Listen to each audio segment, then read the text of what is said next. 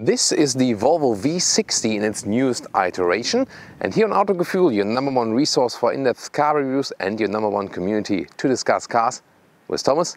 Let me take you on a tour. The exterior, the interior, the driving experience, and a little bit more about this vehicle and also how it compares to the predecessor and also to other vehicles in this segment. Everything of that in Full HD, full screen and full length. Let's go!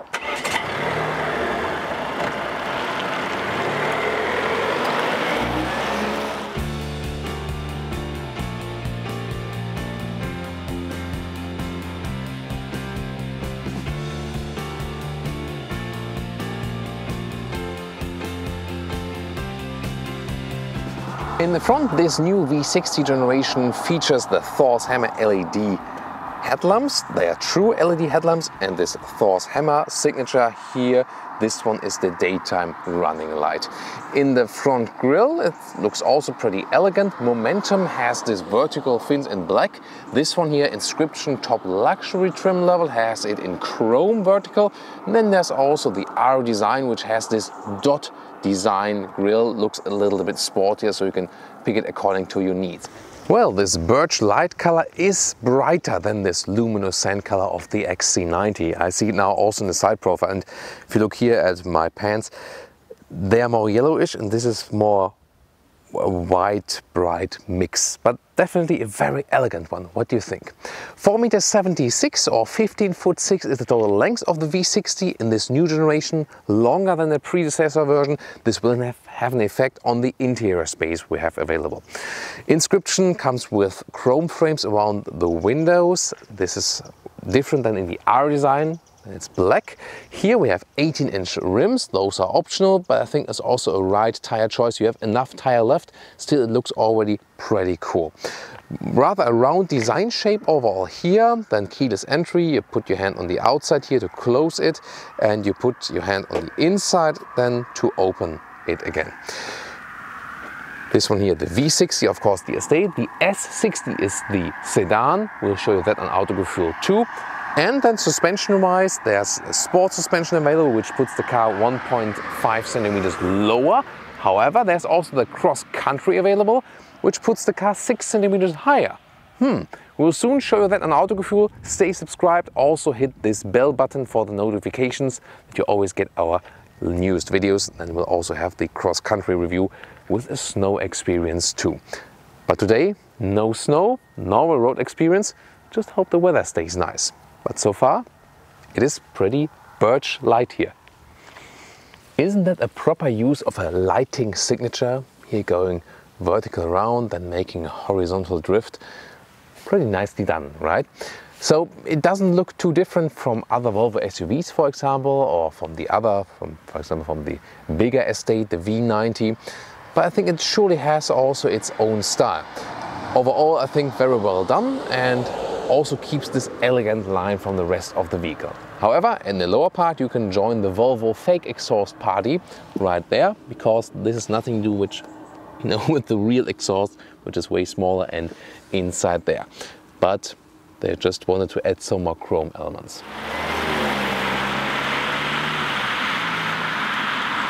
So look under the hood. Volvo is using all 2-liter 4 cylinders for diesel and petrol.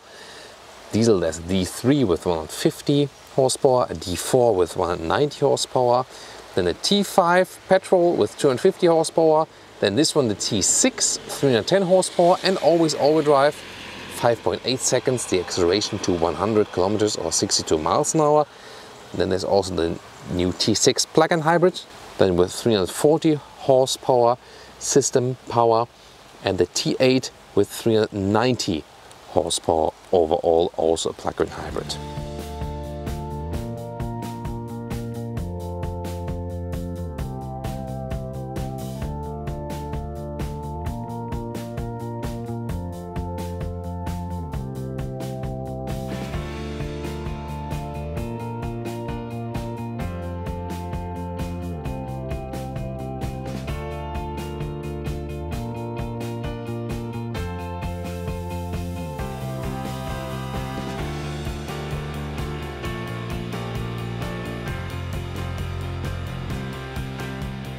By the way, here inside of the doors, this is soft touch on the top part, also has a structure, nicely done the door handle as well. Optional Bowers & Wilkins sound system, I can recommend.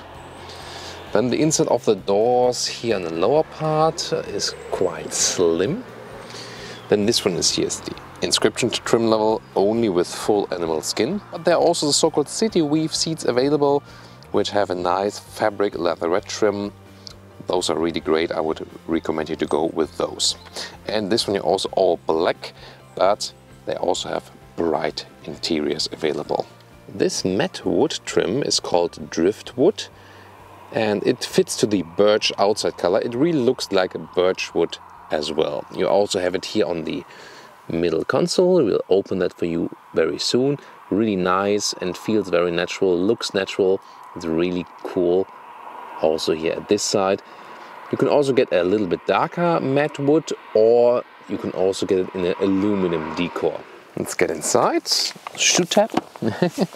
So, sitting inside, of course you sit low as you would expect from a normal mid-size segment vehicle, but you have enough room around you, although it's not the most spacious one in this segment here in the front. However, me with 1m86 or 6'1", the headroom I've left, well, if I put the seat in the lowest position, it's like this, so still okay. I put it a little bit higher to have the pelvis a little bit more upright. That's better for long-term comfort. This one, however, also equipped with a panoramic roof. If you leave it out, you have some more headroom. The steering wheel can be adjusted manual like this in reach and also in height, and you find a good position overall. So the seat form they offer, they are also usually very good. I'm even more convinced of the seat form we had earlier in the earlier test, so check it out as well. You will be fine with the mid trim level, and you always have a great seating comfort here. Volvo is one of the rare manufacturers where you don't need to have the highest grade seating to have a very comfortable one. They also offer very comfortable seats already from the lowest levels. So here on the interior, optional Bowers & Wilkins sound system. You can also get a leatherette cover for the dashboard. This is the 9.2-inch screen, comes standard. Also Bluetooth connection comes standard. You can connect your phone via Bluetooth right here, but there's also the Apple CarPlay or Android Auto connection available. I've already plugged in the smartphone. Vertical fins for the air vents. And then here again, this matte wood styling, also in the lower part. Take a look, another look at it. It's just fantastic. I would take it, I think, exactly in that way. But there's also this other wood tone available. The instruments come standard analog 8-inch, or this one here optional 12.3-inch full digital instruments. Well, a lot of the things are really cool. Also this diamond style here for this turning knob for the volume. Also the start-stop engine knob, really awesome. But then again, you know, the feels here at the steering wheel, I can still not really live with them that well. It's okay, of course, but measuring the other stuff, also here this airbag cover, this doesn't fit really to the rest of the really cool interior. And nice to have a head-up display with the current speed, allowed speed, or also GPS information when you have set destination. And let me show you the instruments once more in action when you have the startup. Pretty interesting to see. And then when you, for example, turn up the RPMs. But sometimes I think it's lagging a little bit behind. It's not that fast as for the visualization. And the infotainment system up close, you have this big home button like with an iPhone. When you, by the way, tap and hold it, you come into this cleaning mode, so you can clean it because it catches a lot of fingerprints here, and then you can hit the button again to turn the screen on. So to the left you can activate, for example, the camera system when the car is running. It should be, there it is. That's really cool. Nice resolution. Then you can click individual cameras, for example, to check the rear view camera, or again switch back to the 360 view, go to the front camera, and so on. What's that? Is it maybe... That's strange. Oh, that's maybe a raindrop and flying in the wind a little bit. Interesting. So, headrest fold right there. I won't do that for you now, because otherwise I will hurt you, because you have the position on the rear. So my assistant systems you can activate, deactivate. Then you can go to the sat nav right here. You cannot scroll in it exactly now. You have to do it on the right lower side and then you can get in the map. So it's actually quite okay then. The vertical perspective is also nice to navigate. It could be a little bit faster and responsive at times. And when you go to the right side here again, where I picked the CarPlay, then you can also pick the different music sources. And to go for the options, you have to scroll in the upper part and then go to settings. So yeah, you have to learn the system a little bit. The most important thing is temperature. It's available here like this. Can do it like this, but you always have to access it here, or also where the vents should be coming from. Also the seat heating or the seat cooling, which is also available here next to the heated steering wheel. All optional, but cool to have for sure. The only thing, well, you don't have a really good turning up or something, but you use the voice control. Set temperature to 23 degrees. Temperature set to 23 degrees. There we go. That's of course really cool. I'm cold. Temperature set to 24 degrees. So that's working as well. So you can use different voice commands. Pretty good then to do something with changing temperature without, you know, keeping your hands off the steering wheel. And in the music settings, it's worthwhile to experiment between the studio, like it's a more natural experience, and the concert hall setting, especially recommended for classic music. This is really an echo sound then. This one's more present, and this one more an echo sound, but surely both great. And I felt that sometimes it really depends on the each individual song which is sounding better. Well, in this middle area there's a small cubby hole in the front right there. Then there's this big slider with adaptive cup holders. Start stop, and then this is the drive mode selector. We'll talk about drive modes when we drive the car, of course. And then there's this armrest here you can fold up and have your smartphone connection there. One to just recharge, and one here, as you see, to connect it directly for the smartphone mirroring. And then it's enough space for your smartphone there as well. You can see here we have a shade we can remove actually, and we can also open and close the upper roof depending on what we want to do. Let's open it completely to leave some more light in the interior, and then we can also really open it completely so that I finally get wet in here, although I'm sitting on the inside of the vehicle. And yeah, that's not that pleasant, but what I'm not always doing for you, right?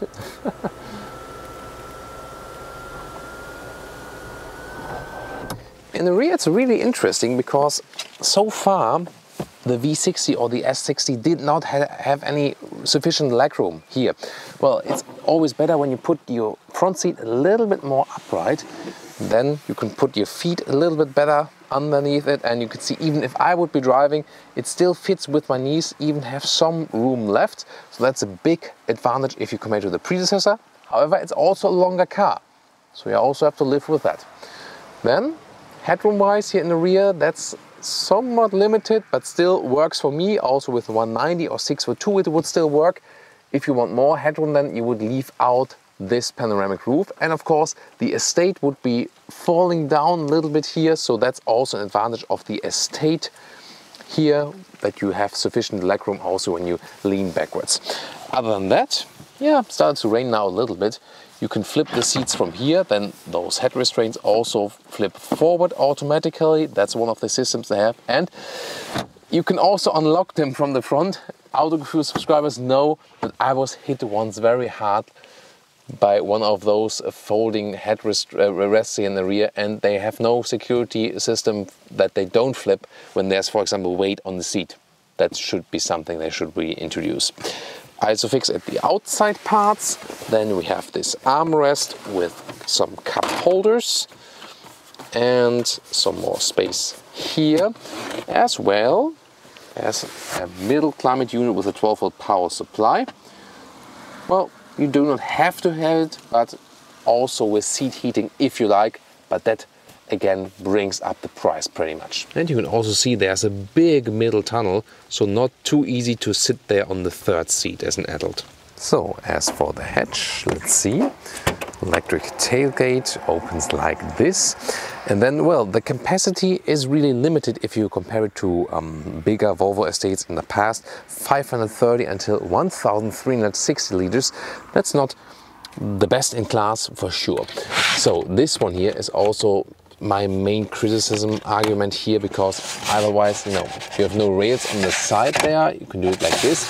And this is not automatic, so you can do it manually like this up here and then going down again. But usually I would expect then, you know, when you have it like this and it's closed like this, and when you open it,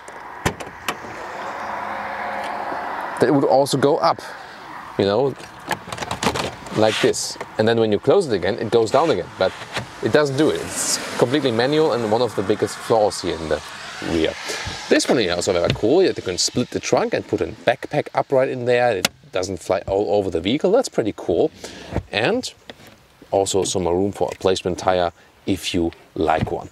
Then on the right side we have some controls to let the seats flip. So, and I just do it like this at the moment. Now also look at the head restraints again, that they also flip. And I do it at the same time, like this, and also on the right side. Here we go, and that's of course pretty cool. Goes all flat, and then you have the maximum loading capacity. If you go, by the way, until the seats, that would be just about a meter in length. That's pretty much a standard. And then if you go all the way further to the front seat, as I would be driving, you're at 190 approximately, and if you load things through, you're over 2 meters, which is possible then. And looking at the height, the height just until the cover, this is about 40 centimeters, and the total height here is about 66 centimeters. And let's see the width, just from the wheel arch to wheel arch, is a little bit over a meter, but that's always, that's quite okay. As for the square dimensions, you see it's mostly limited in the height. That's why you have the low liter figures. And let me put a backpack here inside, but you can also have, something of that to see how big it actually is. I'm gonna put it upright like this, for example. So overall, very well usable, and of course an advantage if you compare it to the sedan version.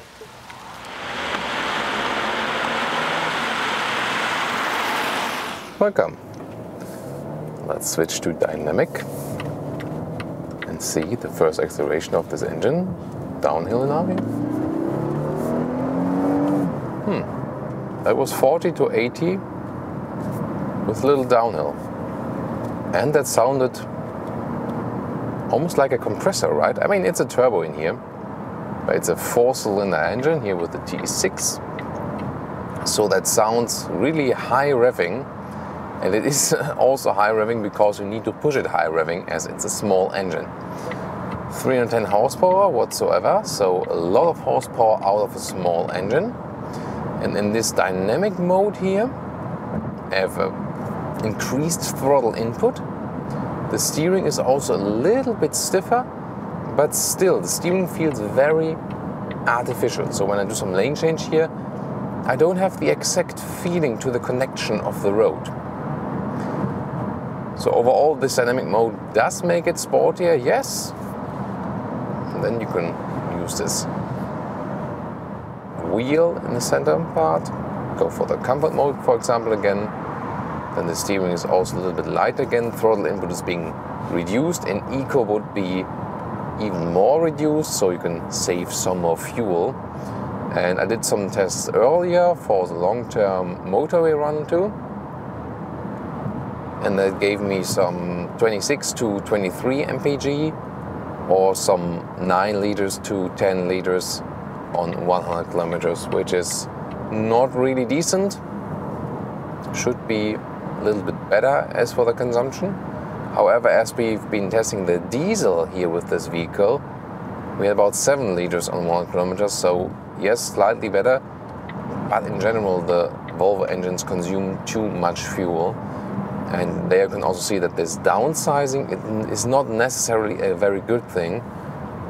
their philosophy to make things, you know, that they don't need like super big engines and stuff. I mean, that's okay, but you see that in reality, you don't save fuel by just making the engine bigger, since you also have a bigger horsepower output than per displacement. So the engine also has to work more.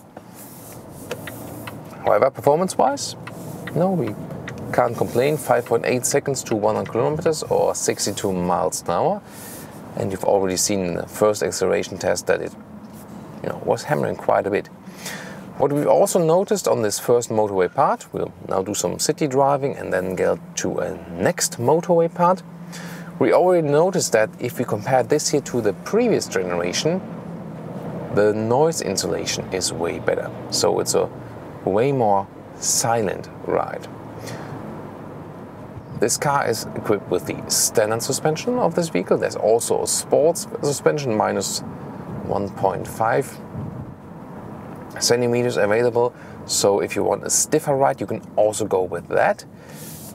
However, this vehicle overall is rather set on this more comfortable experience.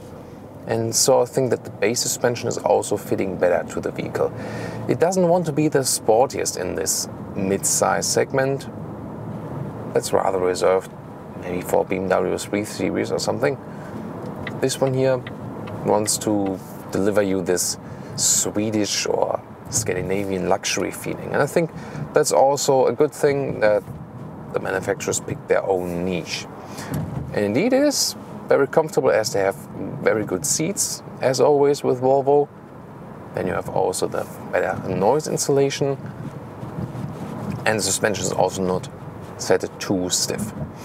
For my feeling, it could even out a little bit better when we go over some potholes, so it's not the leading suspension in the segment to me, but still at a very high level. We are comparing also very expensive cars here. It's always funny now when you look at the BMWs, like, is that a 3 Series or a 5 Series now? Really hard to differentiate, right? That should be a 5 Series, right? I mean, then there are also different generations here, and sometimes you really don't know. So what about the overview? Well, since it's an estate, it has a straight window at the very rear. Also rather upright windows at the sides. You have a good overview when you look around you. It's not the same as in those old Volvos, which were really square alike. That was a little bit easier to look from the inside to the outside, and you also had some more room on the inside. So they also went this rather design approach now, but it's still quite okay. The steering, as I said earlier, is very, very light. Ooh, that was the red light. Not for me. I'm always getting so many comments when I just slightly violate anything traffic alike, although I'm really driving like among the, you know, most regulation savvy, also if you compare to other car reviewers, but still, when I just do some minor violation, I always get like 10 comments. So I really try to drive in the performance way when it's possible, but also stay to the traffic rules. Yeah, that's when you're on camera. Those panoramic light, by the way, the panoramic roof leaves a lot of light in. That's really nice. But today, dark, cloudy sky, then it's also nice to have some more light even from the middle part, and also very good for camera. Well, if you weren't on camera now recording, you can hear me better when I'm. So I leave the sound system off. But I can tell you, I really enjoyed listening to the sound system here, the Bowers & Wilkins sound system, when I drive this vehicle, especially in those 3D surround modes. That's always something to enjoy. So when you're just cruising like this, it's actually quite okay to have a light steering wheel. It doesn't matter that much. But when you're driving sport, yeah, you would actually like something which is, you know, more connected to the road. Going to the right lane now, that on the left side you can see the blind spot monitor, which is appearing now. There we have this red stripe. I think it's also a nice visualization. I mean, I would have said here the turning indicator, it is flashing to warn me even further. Very good system. A lot of the assistance systems already inbuilt. For example, the autonomous emergency brake. That's very good. Comes with every Volvo you can buy. Then some options like the blind spot monitor. This one is also a very crucial one. And it has also different systems to keep the speed up. You can actually pick that one. You can have the normal adaptive cruise control, which is here, for example, reducing the speed. I'm not hitting any brake or something. And then there's the so-called pilot assist. So here, by the way, not hitting the throttle, car is accelerating on its own again. The pilot assist, you can switch it over to the right side here with the left thumb, is one thing further. So here, then I have this green steering wheel symbol, and basically the car is steering now on its own. It's not meant to be a fully autonomous system. You can use it, for example, when you're in a traffic jam situation. You know, you're just rolling steadily. Then you can also say, like, yeah, you know, we're doing like this something. As soon as you drive faster, keep your hands at the steering wheel at all times. Pay attention, but it makes you relax a little bit more. So it's keeping the speed and also actively steering. So at the moment now, this is basically stiff keeping me in the lane. And it's overall a good system. They have really good assistance systems overall. Also some emergency warning and stuff. And I'm also enjoying the view through the head-up display. It's a real head-up display that's being projected into the windscreen. And so that gives me, you know, some more safety just to look just right through and not down to the instruments. Now let's go back to the sport mode again and show you an acceleration on straight road from 70 to 100 kilometers. That's already it. That was 105 already. So you can see very good performance from this engine, although the car does not at all feel like a performance vehicle.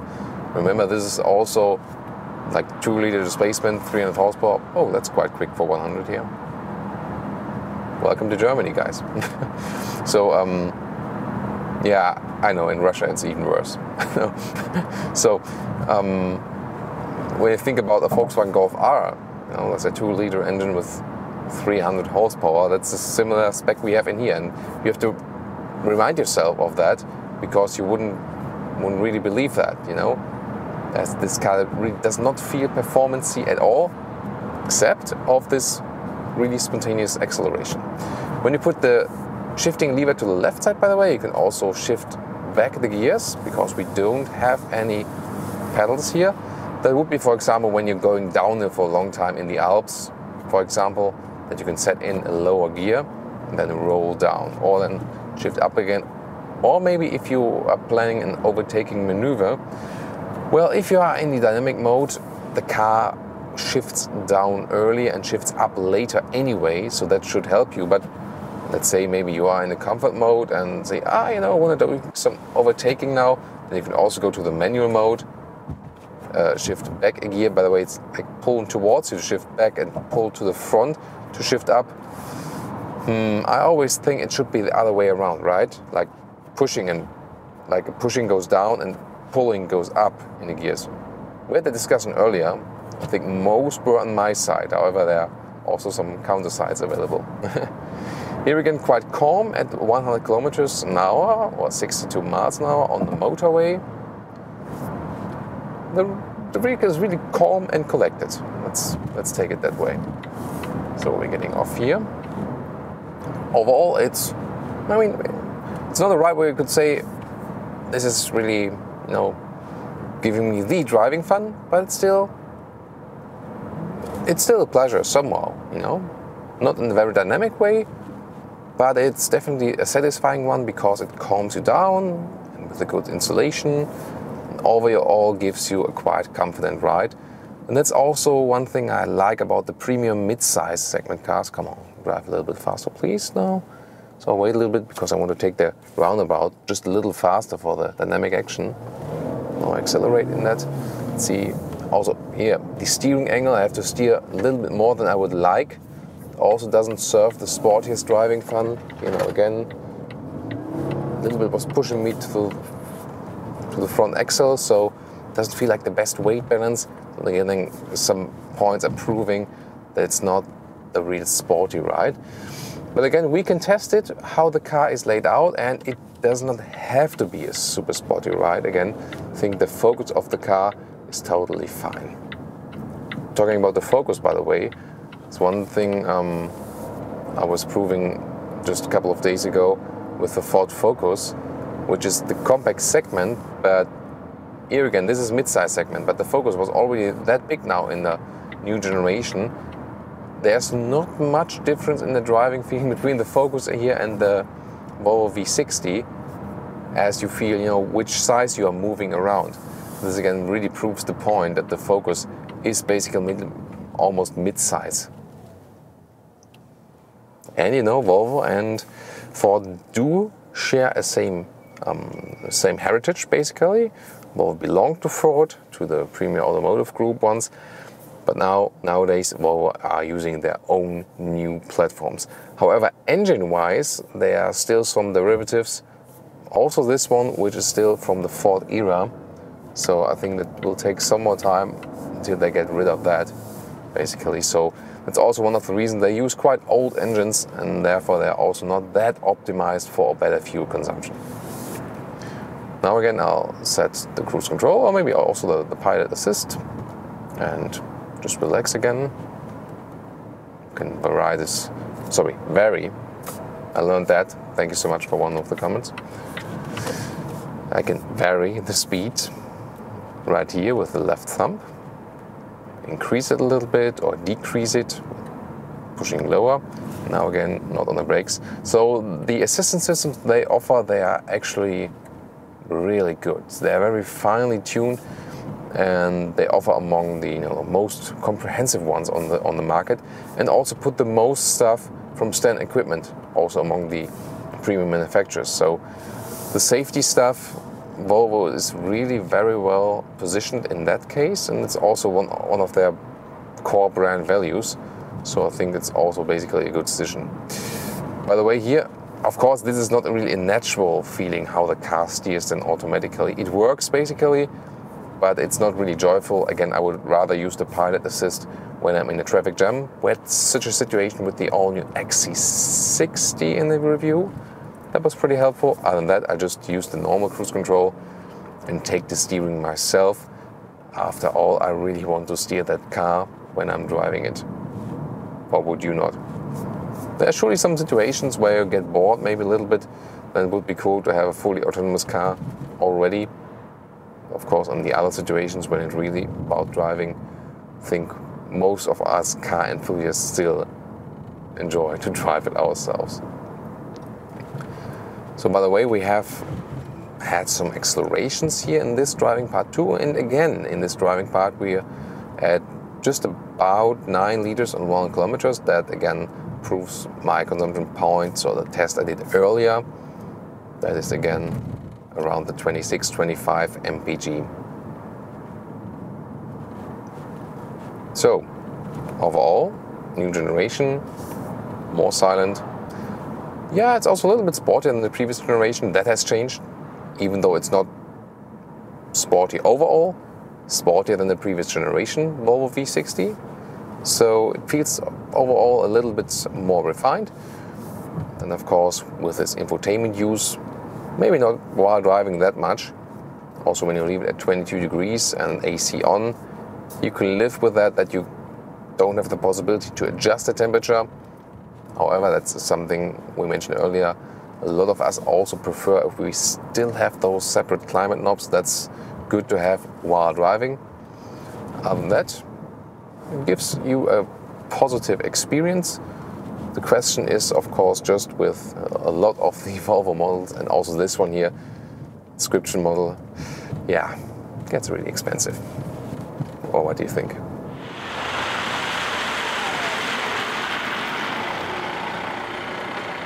And now to our conclusion for today with the Volvo V60, this estate in this newest generation. Well, I think on the exterior they've done a nice job. It looks very sleek and elegant. On the interior they have also a very clean Scandinavian design. Also the build quality has been massively improved if you compare it to the predecessor generation. Something in the infotainment system is maybe sometimes a little bit too complicated, but we have this in a lot of the vehicles nowadays. Well, as for the driving, it's surely not a very sporty one. It doesn't have to be. The focus is more on the comfortable and calm driving experience. Way more silent than the predecessor generation. Engine-wise, yes, this one here, especially the T6, is very powerful, but the consumption is quite high, and overall their engine lineup somehow feels a little bit old-fashioned, although they have a lot of those hybrid drivetrains. Meanwhile, they can give you a little bit more silent driving experience, of course, while they're driving all electric. But then again, it's just when you plug in quite a lot of the times, and usually people do not do that with plug-in hybrids. If you do, that's fine and it pays off, and that you can also stick with a normal petrol or diesel for the moment. Well, the driving, as for the steering, could be a little bit more responsive for the road surface. I think that you have a better connection there. That's something they should maybe address with a facelift. Overall, I think it's still a very good presentation here in the mid-size segment. Also, especially with the city VFCs we had in the other car, really like that one. So great styling on the interior is one of my favorite choices here. Driving wise, not my favorite in the mid-size segment. I think overall you can have a very good position also with this vehicle, if it's not only about the very expensive price. Therefore, I would rather go with an entry engine. It's not a race car anyway. Also pick a mid-trim, for example, on the interior, and then you're still okay price-wise, unlike this one here, the top trim Inscription with the T6. Thank you so much for tuning into Autogefühl. We'd like to see your comments right there, and also tune in next time.